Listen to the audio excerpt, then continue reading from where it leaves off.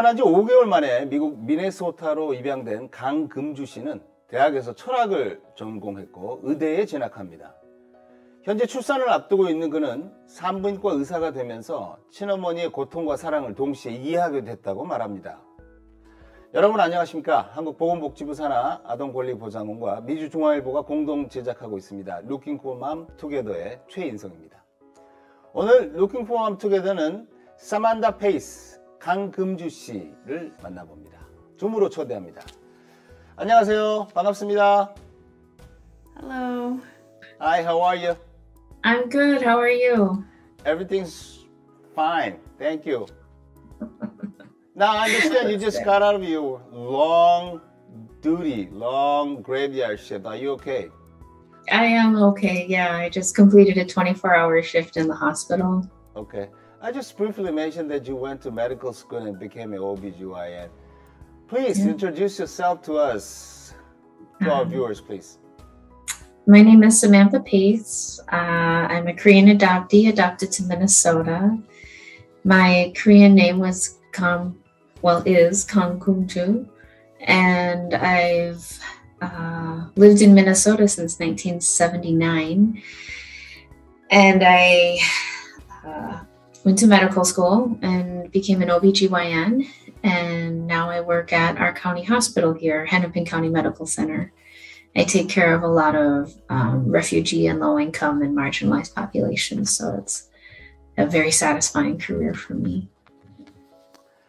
I see. I understand, and I can imagine that you delivered a baby like this many times. Now, do you remember how many babies you delivered so far? Oh my gosh. People ask me that. It's got to be thousands. I can't even remember. But we delivered 4 babies last night. Yeah. I do have your delivery certificate from the clinic when you were born in Korea, and also have this Eastern Child Welfare Society paperwork that when you are ready to be adopted overseas. Now, as far as you know, and you researched so far, what were the circumstances and also surroundings, and also even the other stories that you know about when you were ready to be adopted? According to the social history, I was born at Mang Maternity Home in Jinju City, and I've heard 2 different stories. The social history that I have says my mom was in her early 30s, but then I think another document has said that she was 40, which seems a little less likely. But she was in her early 30s. She delivered me on September 5th, 1978. She was alone, and she left shortly after delivery and asked that I be adopted to a nice home. And I believe I stayed at a foster home very briefly before being sent to Eastern Child Welfare Society in Seoul. I see. Now, I noticed the 2 things on your paperwork. The one thing is they mentioned that 78 September 5th is the accurate DOB. Never seen this word accurate there. I've seen many paperworks of KD friends out there, but they never said accurate because they are 100% sure you were born in that day, right? Then the second thing is, your last name was from your birth mom. Supposedly. That's what it says. So are you 100% sure about these 2 things? If you don't trust this fact, why not? As far as I know, I trust it. I don't have any reason not to. I could imagine that she might not have used her real name, though, if she never wanted to be found. She didn't leave her given name, and I was marked as illegitimate, so that would be the only reason why I would wonder if it was her real name, depending on how much anonymity she wanted. I see.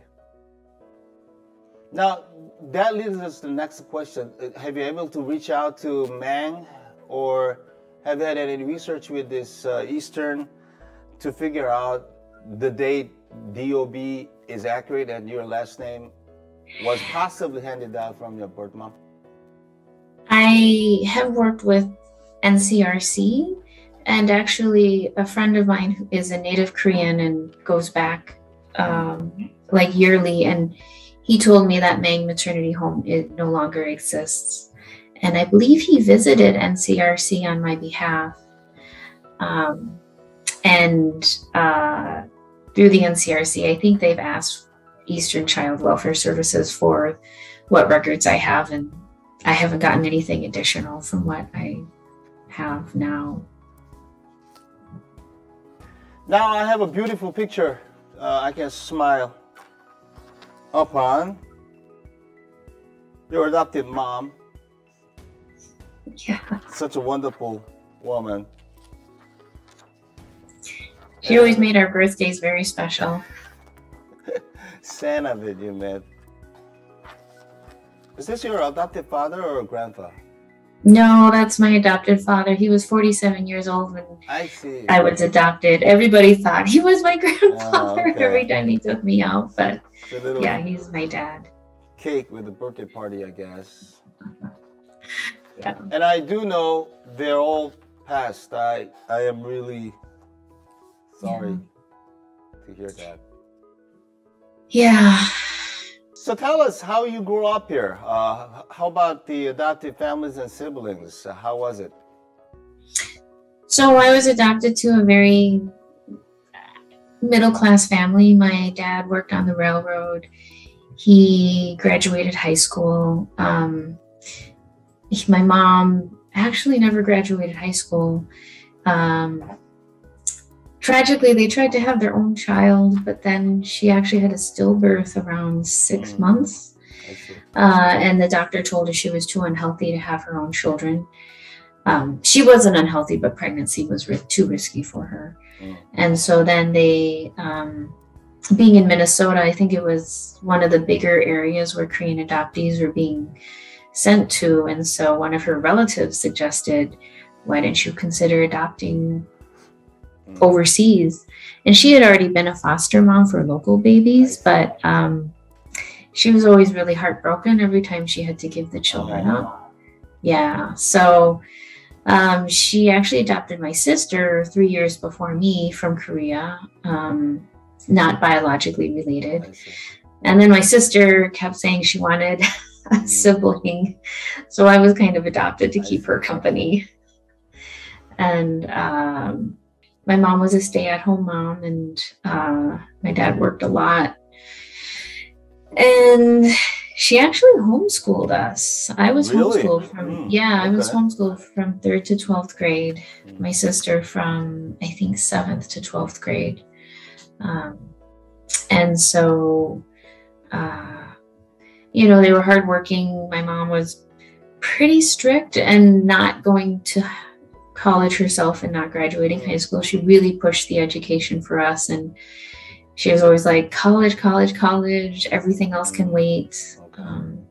She was, I think because she was older and fairly strict, most of my friends actually tend to be Asian or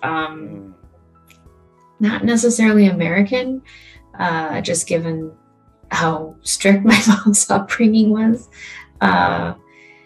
She's enrolled us in piano. Both my sister and I took piano lessons, at least through high school. I quit in high school, but my sister continued with a PhD in music. And then I decided that instead of music, I wanted to pursue medicine. Yeah, we went to the University of Minnesota for undergrad and medical school, and then I did residency at the University of Chicago. And then at the end of residency, my parents were pretty old, so I came back home to help support them. I see. Yeah. Well, I mean, I didn't know you went through homeschooling, but I mean, just out of curiosity, homeschooling to philosophy major, then medical school? How do you explain that? Please. Well, when you homeschool, you do have to meet the yearly criteria to show that you are meeting the state standards for education. And again, my mom was almost like a tiger mom, a white tiger mom. But she really pushed us to get good grades and always wanted us to strive to be the highest we could achieve. You know, with my dad working so much, pretty much, I mean, my mom really shaped who I've become. But I did, with my dad's work, I don't know anyone who works harder than my dad. He has such a hard work ethic. So, yeah. I would call your mom Angel Tiger if I'm not mistaken. Angel Tiger. Okay. Next thing is, now you became a OBGYN. It's not easy job, obviously. A lot of work, ton of emotions, labors.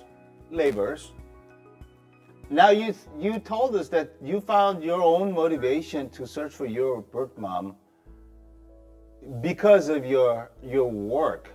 Now it is related, but how did you find your own motivation from your work? Well, my first search actually happened when I was 18, 19 years old. And I feel like that's when I went to the university, and my world, obviously coming from being homeschooled to going to a Big 10 university with like 40,000 undergraduate students, my world really expanded. My identity expanded. I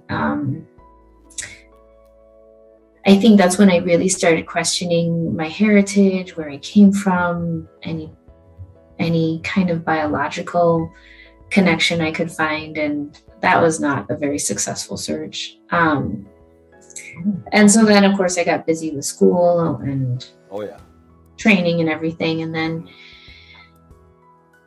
going into OBGYN, I did it more for the nature of the field and the nature of the work. But obviously, how can I not think about my own origins and my own birth? And I've had the privilege of taking care of a few women who have also given up their own children for adoption. And those are always really, really special patients for me to take care of. I see. And then actually when my mom got sick after my dad passed, it sort of brought me back to the idea of, can I find another person in my family, my biological family? And also, as I get older, I realize the risk that potentially my biological birth mother might not be alive anymore. And but yeah, being involved in maternity and pregnancy and sometimes difficult social situations, which happen a lot at the county, it always makes me wonder what her story was, how she managed through a 9-month pregnancy, you know, who was her support system, all of the emotions she must have felt, probably fear as, you know, you come up to delivery. And I see. Yeah. Wow. Now, that leads us to another stock, the stock that's going to bring us a beautiful baby. Tell us about it. Did you name her yet, or did you name him yet? Oh, my pregnancy. Oh, yes. Well, ironically, I've struggled with infertility for a really long time. But I definitely wanted to experience what it was like. So I am 9 weeks away from delivery now. Okay. And it's a boy. And Good. we're still working on a name. It's really hard. And it really, truly takes 9 months to get used to the idea that you're going to become a parent. Okay. Yeah. Now, let's say still hypothetical, let's say you sit down with your birth mom somewhere in Jeonju or Seoul. Now, imagine that. Now, I want you to tell us what you're going to tell her for the very first time, sitting on your table. Please. I've never actually let myself go that far in my imagination. I'd probably just want to look at her for such a long time and see what she actually looks like. I've always wondered what it would be like to see myself somehow reflected in someone else. If she, I mean, that could be awkward if she let me look at her. I want to thank her for actually, you know, I could have stayed in Korea, I could have gone anywhere, but she said she wanted to adopt me out. So I've had a very fortunate life. I have very few regrets. I want to tell her that I'm happy with where I am, and I would hope that she was also happy with her choice. I'd really want to know who she is as a person, what her personality is like, what her preferences are. There's always that question of nature versus nurture, and I'd probably want to know if she thought about me or wondered what happened to me. I don't know how possible it is for birth mothers to look for their children in Korea once they adopt them out. I suspect it's probably just as difficult as my route.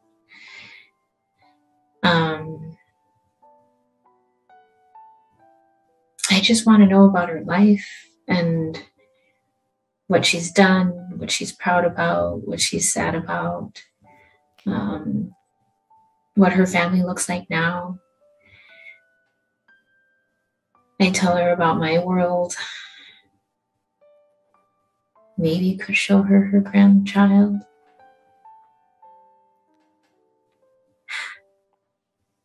Okay. You okay, Samantha? Yeah. Sorry.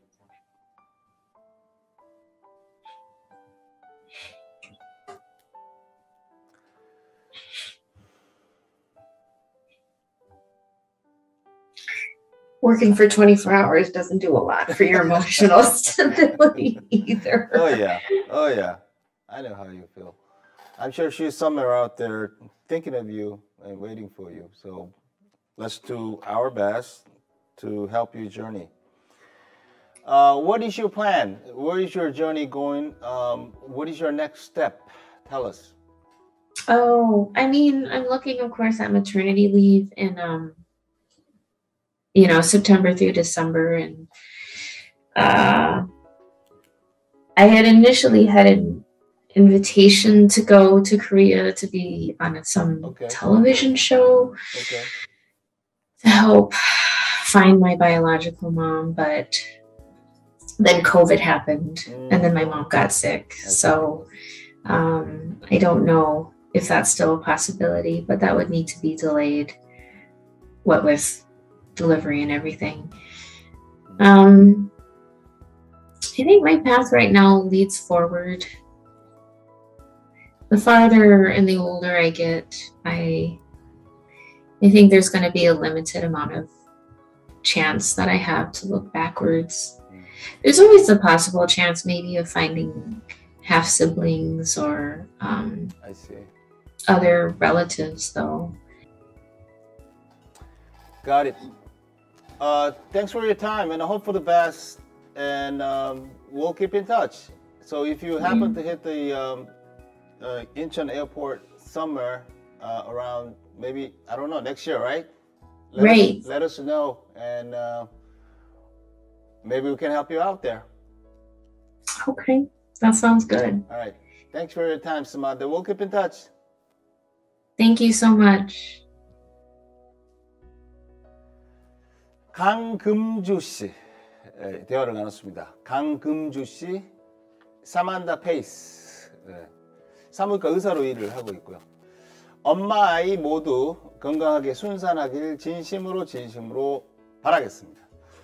자, 방금 이야기를 마친 강금주 씨, 사만다 페이스 씨를 혹시 여러분들 알고 계십니까? 강금주 씨 사만다 페이스 영어 이름입니다. 1978년 9월 5일 날 태어났고요. 태어난 곳은 진주에 있는 맹조산원입니다. 혹시 진주의 맹조산원에서 일을 하셨거나 78년쯤에요.